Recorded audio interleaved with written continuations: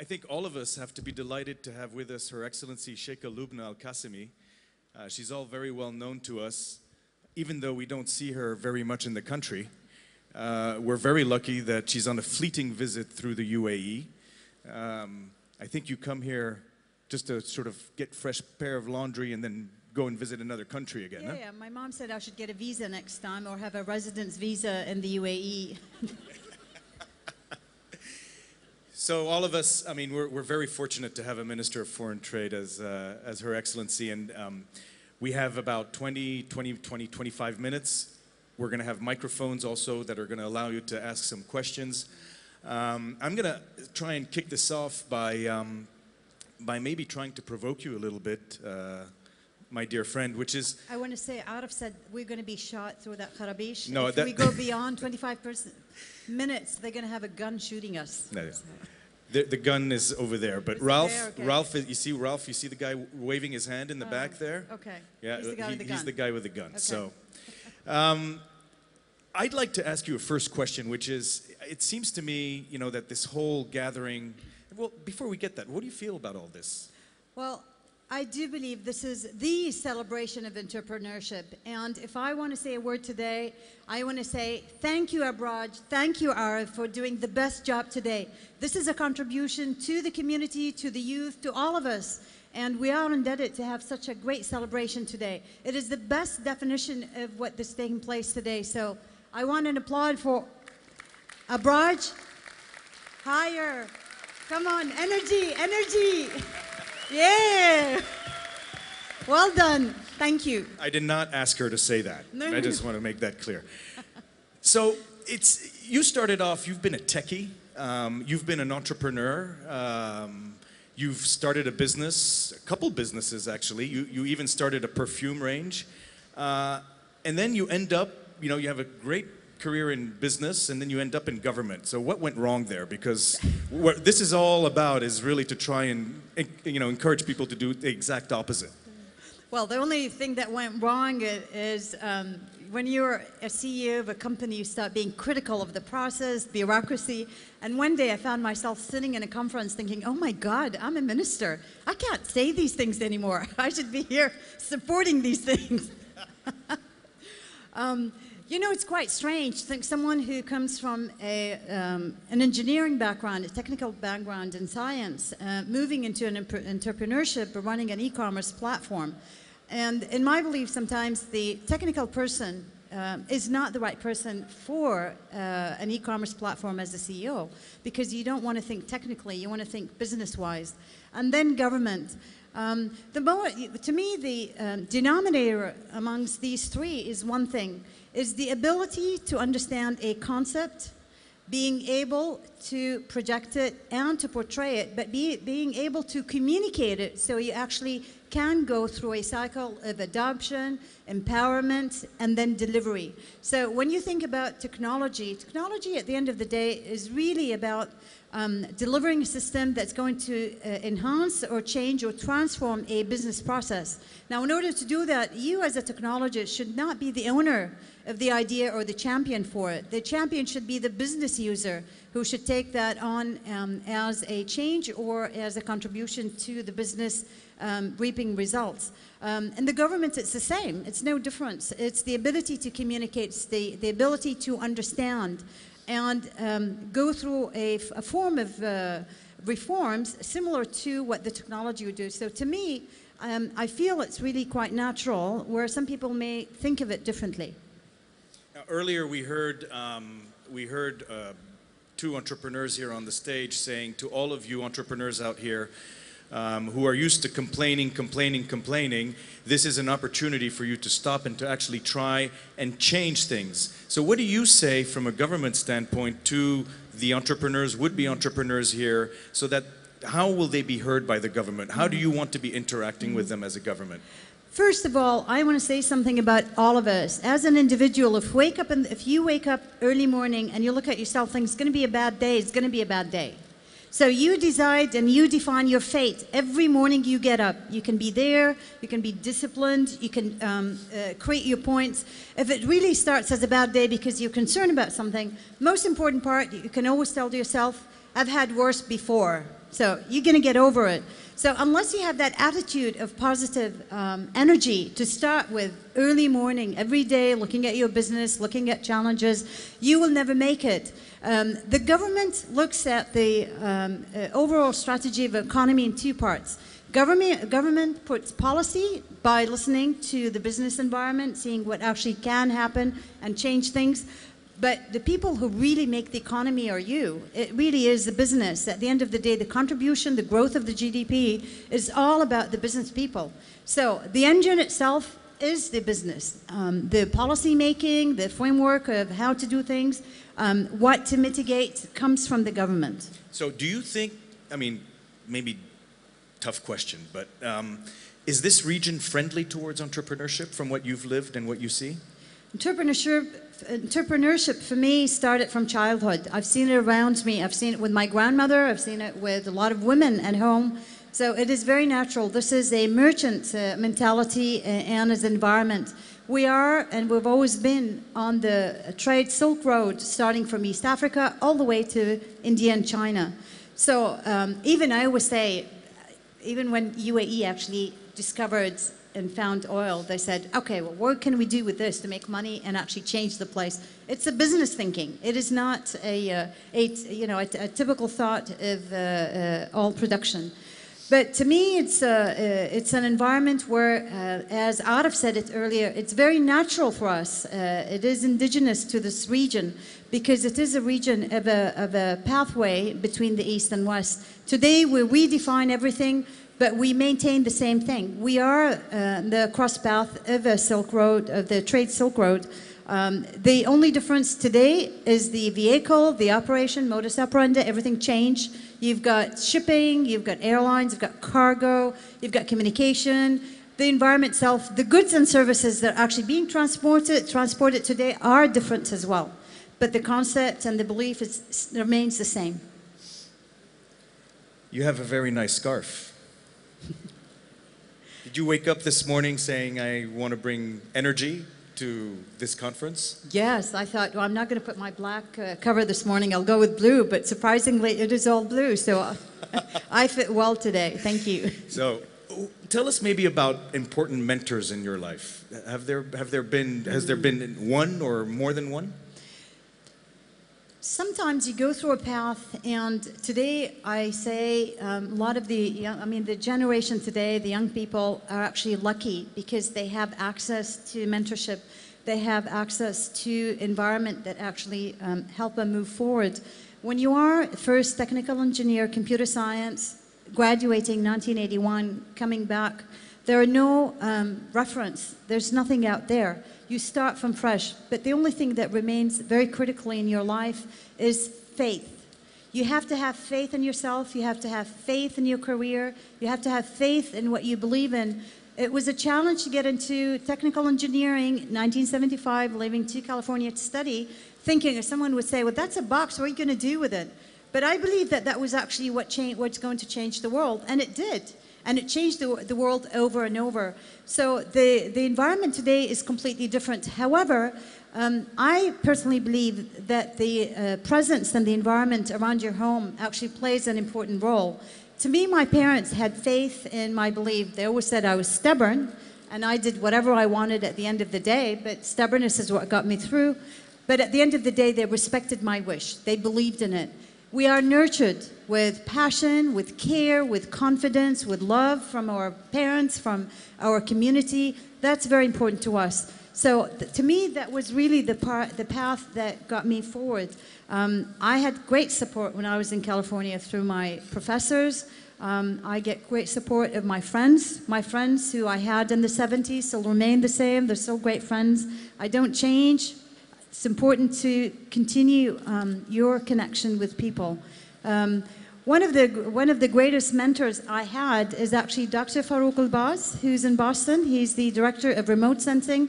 He was an aspiring scientist and a geologist who was involved in Apollo 13 and 14 on landing on the moon. His job was basically to train and to help astronauts selecting and collecting the right rocks. It's very good to go on the moon, but if you don't know what you're going to bring, excess baggage is very critical when you come back on a spaceship. But whenever I did something, he was always there for me. It was like a lighting guide for me.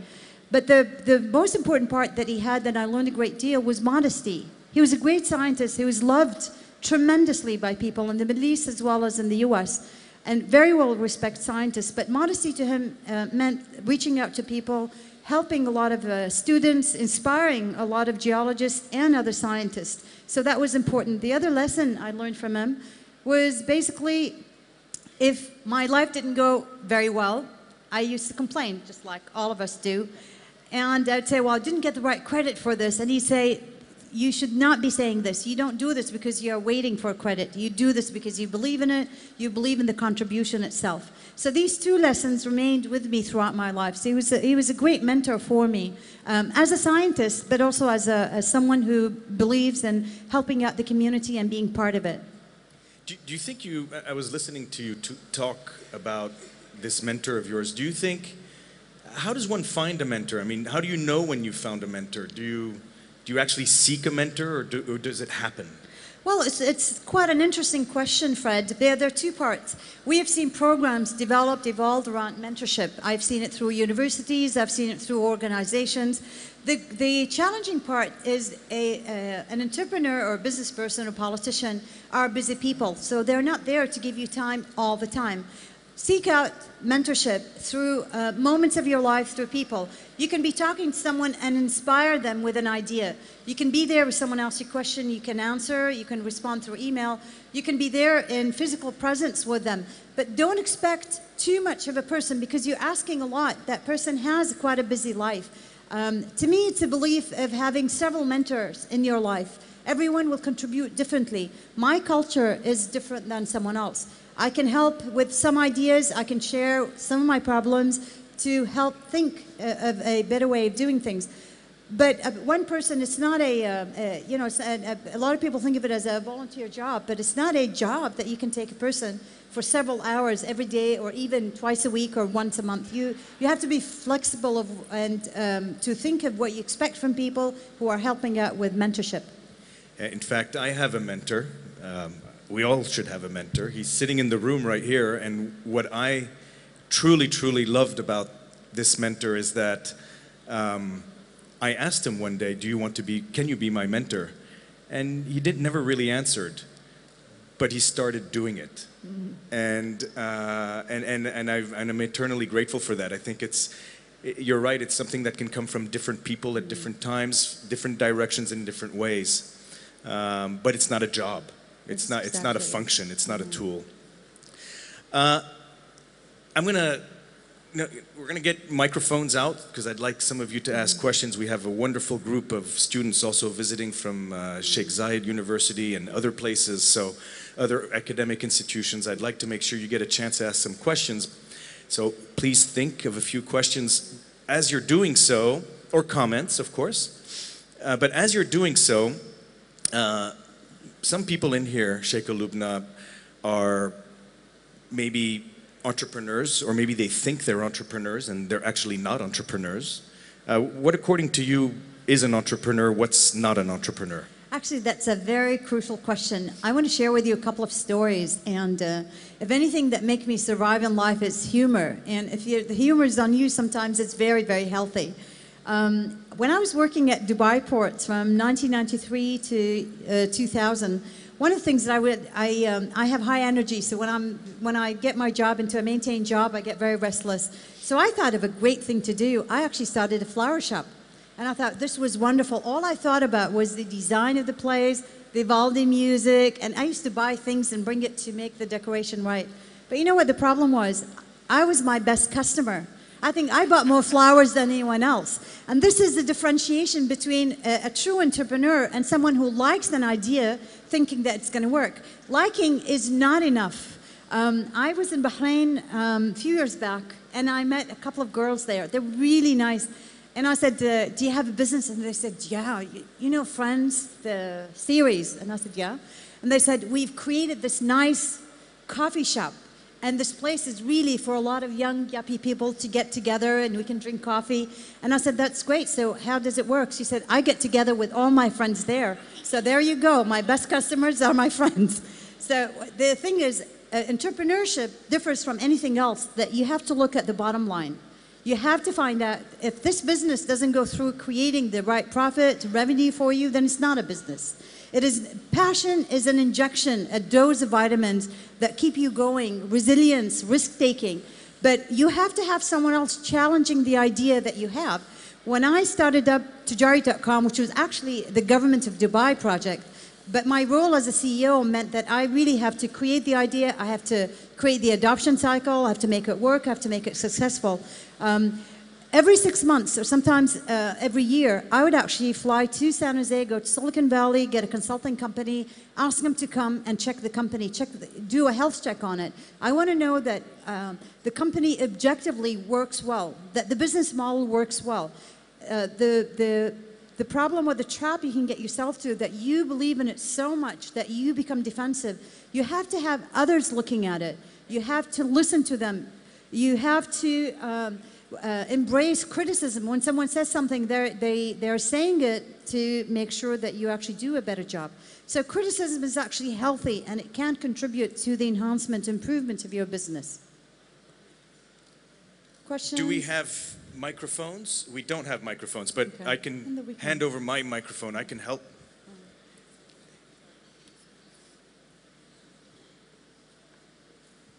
Boy, I'm scary. Maybe because I became a government official. Everybody's quiet. No questions? Here we go. Ian, fair service. Ian. Sheikha Lubna, it's great to have you here, celebrating entrepreneurship. How have you taken entrepreneurship into government? How can you make things happen in government because you are an entrepreneur, which we know you are? Two parts to this. If it comes to the job itself, my job in the government, the culture of the business is a great contributor to running a government office. The environment of connectivity, using technology, communicating ideas, understanding what's out there, communicating with the what I call the stakeholders. At the end of the day, the clients of the government are the community, the business community. So connectivity is very, very important to us. The other side is within my job as the Minister for Foreign Trade, we embarked on a great project of actually traveling with a lot of young SMEs from here. I've taken 2 groups throughout the years to China for the Canton Fair, which is a great place for a lot of young people to see and to look at products and think of new ideas with this. I just got back from Armenia. I had about 50 people with me from the business community, some government as well. So the traveling with taking on a business community with you, where you open doors, my role, it really is to create a dialogue with the government, ease up the interaction, but really leave it for the business itself to find opportunity and find partners in this. The other side of the job too is actually listening to problems. There has been several incidents when I was in the Ministry of Economy as well as the Ministry of Foreign Trade, whereby companies have been slapped with litigation regarding anti-dumping when it comes to selling abroad. And part of this is protectionism from other countries. Part of it is too much competition. Prices are competitive with a lot of products in terms of quality and qualifications. That's another part where we listen to the issues related to the private sector. We take on these problems. We seek solutions through the government, and we try to help them to actually maintain a healthy dialogue within their businesses and increase their throughput. Yes. Hi. There is a lot Stand of... up so I could see you. Okay. There is a lot of Emiratis female business that going recently. So what kind of recommendation that you make just to let them reach their goals? For women business? Yeah, for the female business. The entrepreneurship or the business part of the women here is great. They, if you've seen all around, I think there are almost like 14 billion US dollars worth of business or wealth in the hands of women here in the UAE. There are women business councils throughout the Emirates. There's also one at the higher level. So that's one area where you can get involved, get connected. The other side is with the small medium enterprise. There are several organizations like SME in Dubai with Abdul Basit Janahi, as well as Rawad in Sharjah and Khalifa Fund in Abu Dhabi. A lot of these organizations, their job is to support young entrepreneurs, small businesses that are rising. Interestingly, we have seen throughout all these setups, almost 50% of the SMEs are women. So they're out there, they feel confident, they are energized, and I think that's great. This is quite healthy, and it's also very promising in the community in here. Right here, Sheikha Lubna. Good morning, Sheikha Lubna. Good morning. Great to have you here again. Salim Ede, I work for Cisco in San Jose. And you mentioned San Jose, and actually it is a place that has, as you know, is the cradle of entrepreneurship and has generated more wealth than in the history of mankind than any other place in the world. Yet, it is a place that saw most failures in the world.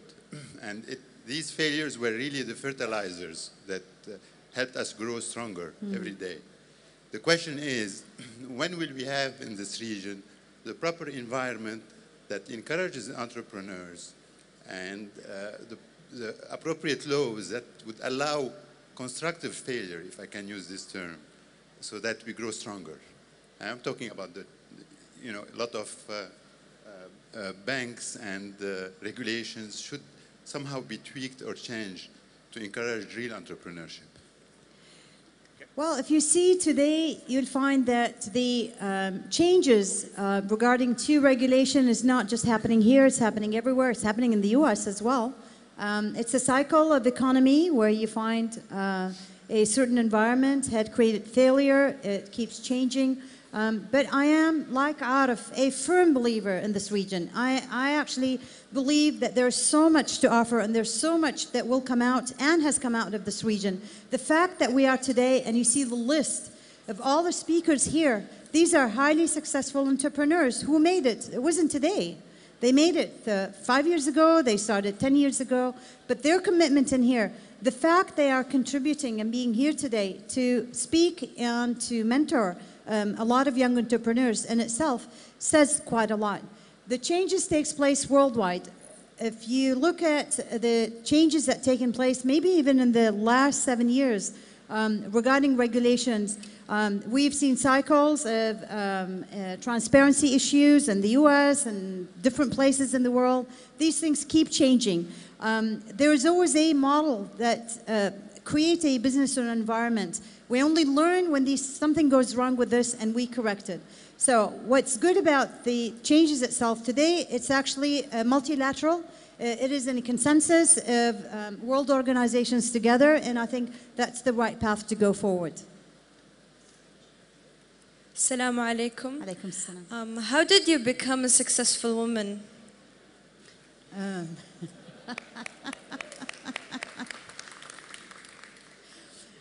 I'm going to tell you a story about a friend of mine. I actually aced my classes when I was throughout high school here, and I aced my classes when I was in the US. And one time, I was sitting with a very close friend, Dr. Zainab, who's back in the US now. And I told her, I said, I don't know why, I have this feeling that people sometimes don't like me. They think I'm too competitive. I don't think I am competitive. And she said, are you kidding me? Competitiveness starts with you. Competitiveness is not about looking at others, wanting to be better than they are. Competitiveness is about what you believe in yourself. If you make a better person out of yourself, it's because of you. It's not because of the others. And it's not on the expense of others. The quality of delivery is highly important to me. When I was running Tijari.com, today also as a minister, I look at details. I've said this before. That's very true. In Tijari, I actually drove everybody crazy because it is a highly sensitive business. Online e-marketplace has a huge competition that could start any day. And when it starts, it moves very fast. I used to actually trace any announcements, information. And by the time I'd get through my email of my marketing department, I've already told them, you know, there's this particular portal that's out there. Or so they always get very afraid that I would walk into their office and I'd say, did you know about this or did you know about that? Being ahead of the game is very critical. It is very important wherever you are. Creating a brand name for yourself. Brand name today, for me, is about integrity. It is about quality. It is about truthfulness. It is about who you are, what you deliver. It's about your passion. It's being compassionate to the community. I work hard, I travel a lot, but I support a lot of the different organizations when it comes to businesses. I listen to other people when they want to correct me, but I also listen to their problems if they need me. Being part of the philanthropy is also quite critical. Very few people actually do that sometimes. And when you say, well, why didn't you do that? It's very important. Well, I am busy. We can't be busier than a minister who lives pretty much on an Airbus or a Boeing aircraft most of our time. So commit, deliver, be part of there, be responsible, feel what the community is all about. Don't be selfish about when you get to a point that you think this is all about you. It's not.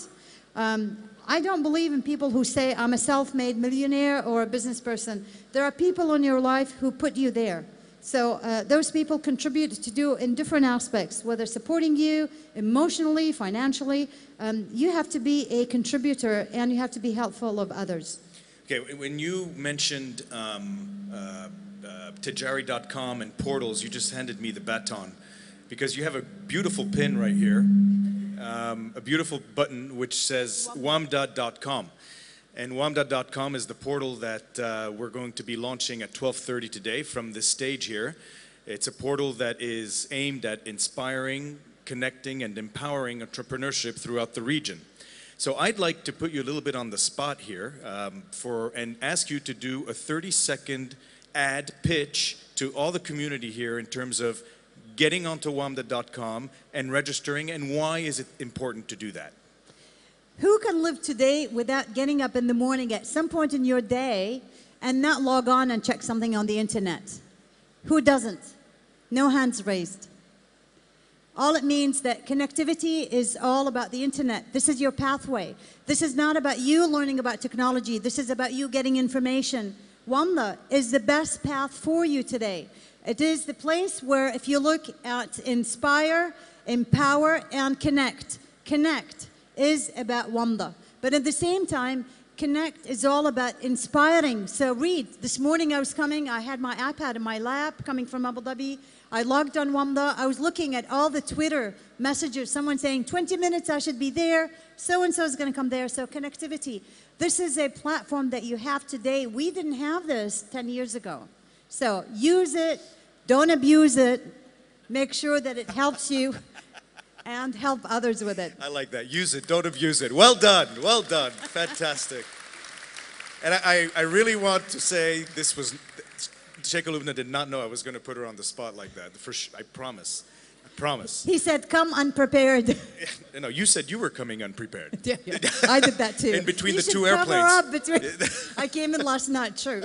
And you're leaving in a few minutes. So I'm going to ask you sort of a 30, 45 second wrap up in terms of, answering this, which is, as over the last 8 weeks, as Arif mentioned, as we were preparing this conference, this anti-conference, this unconference, yeah. Don't ever this call celebration. As the Swiss would say, verboten.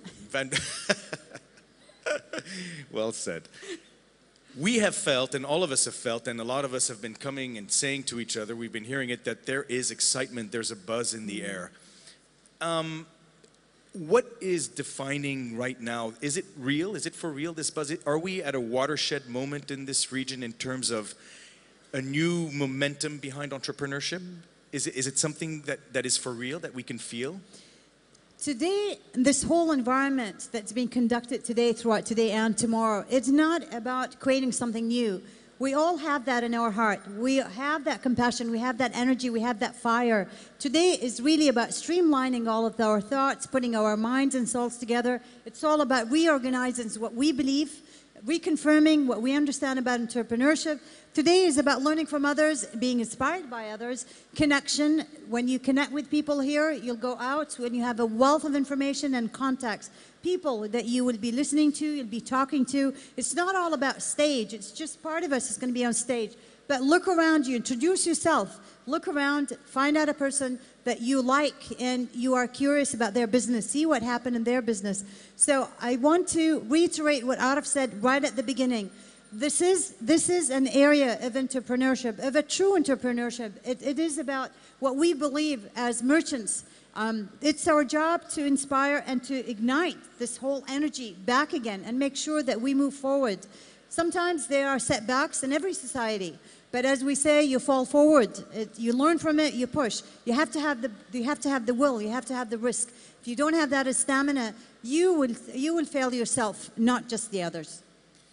We are all so fortunate to have somebody like you, a real pioneer, a techie, gone back into government to create a more entrepreneurial government, and we still are looking for more entrepreneurship in government.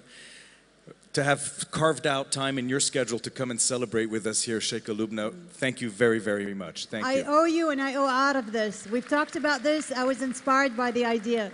It was very important to me to be here. Thank you so much. Thank you. Thank Thank you you for very being with much. us.